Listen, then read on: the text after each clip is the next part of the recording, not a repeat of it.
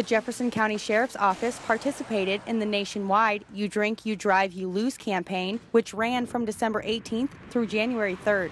According to Jefferson County Sheriff Nell Sorensen, extra patrol time was made possible through a grant from the Nebraska Office of Highway Safety. It basically pays for overtime for officers to come in and work extra hours, and I know what we put in for and what we get sometimes quite a bit different, but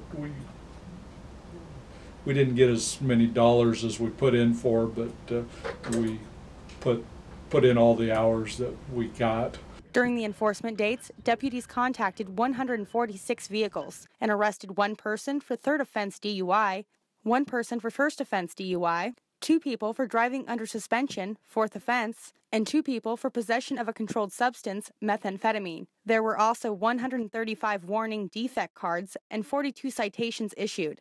Official citations issued included 1 for driving under suspension, 2 for possession of drug paraphernalia, 1 for no operator's license, 2 for unregistered vehicle, 2 for no proof of insurance, 12 for speeding, 1 for stop sign violation, 1 for provisional operator's license violation, 1 for no proof of ownership, and 1 for operating without carrying current registration. Reporting for Fairbury TV, I'm Christina Widener.